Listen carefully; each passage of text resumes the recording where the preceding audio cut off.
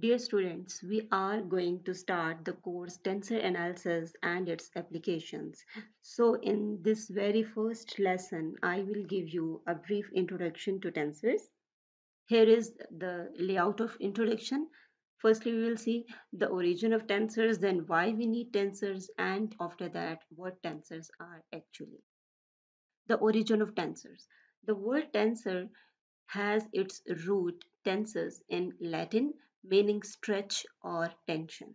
ठीक है, टेंसर का वर्ड टेंसर से बना है जिसका मीनिंग है stretch और tension.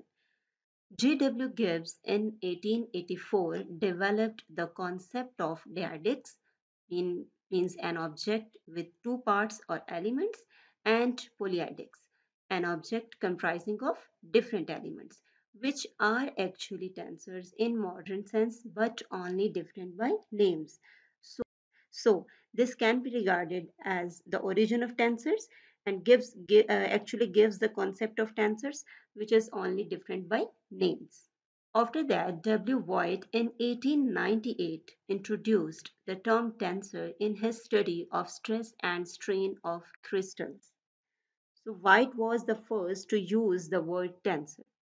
Later on, many physicists, including Albert Einstein and Marcel Grossman in 1913, used the Ritchie's concept with the name tensors instead of systems. So, Albert Einstein and Marcel Grossman introduced the term tensors in physics and mathematics. So, this was a brief historical track of the word tensor in mathematics. Now the question comes, why we need tensors? To answer this question, just recall the concept of scalars and vectors. A scalar is a physical quantity that is represented by a number at a particular point in space. For example, mass, density, and temperature. Next, a vector is a tool to keep track of two pieces of information, typically magnitude and direction for a physical quantity. For example, position force and velocity so scalar और vector के concept से आप लोग familiar हैं और इनकी example से भी so what happens when we need to keep track of three pieces of information for a given physical quantity? So just imagine if we categorize the physical quantities in three categories.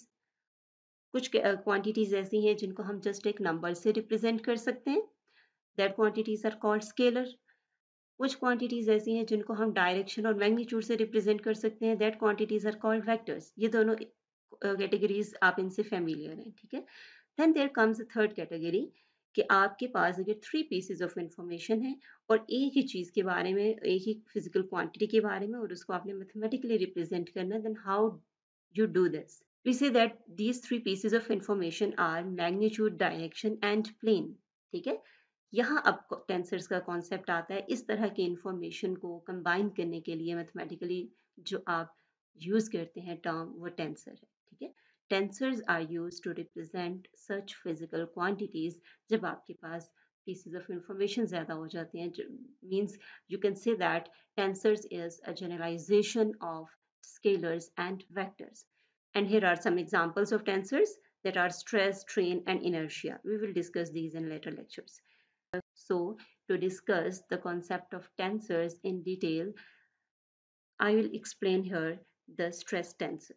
Stress tensor को हम sigma से represent करते हैं और इसके साथ जो indices आ रहे हैं ये बताएंगे कि ये किस डायरेक्शन में और किस प्लेन में है. ठीक है.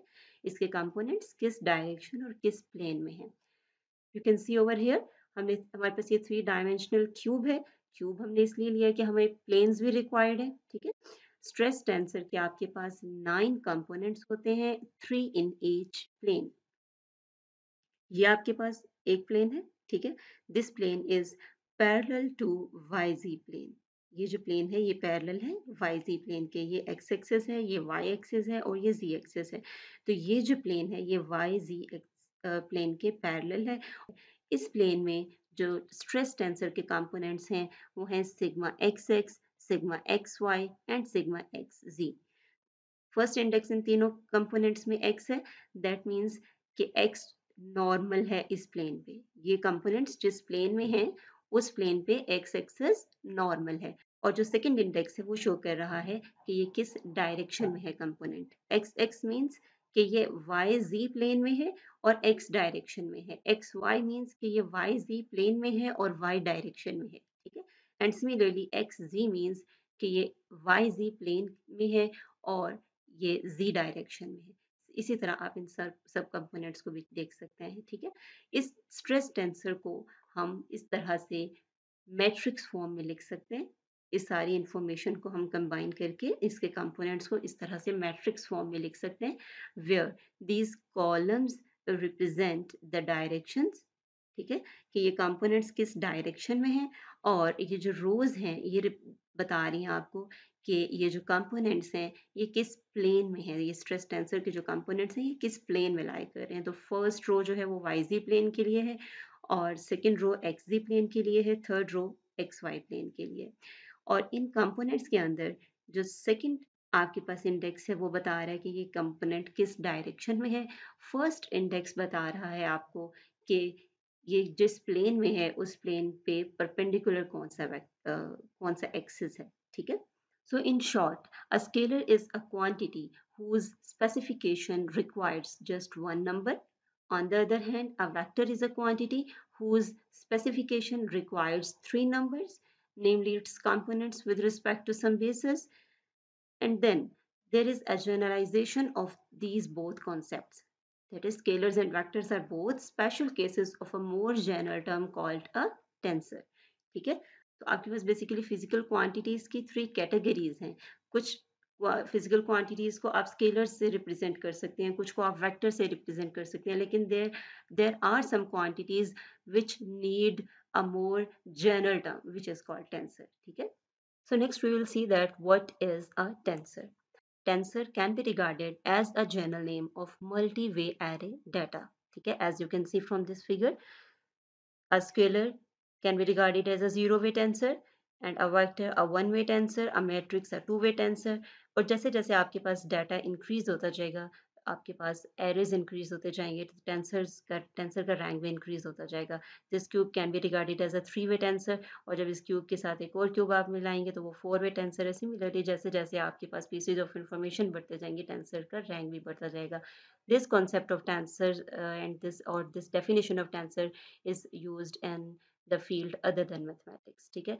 In mathematics we say that in an m-dimensional space a tensor of rank n is a mathematical object that has n indices, ठीक है।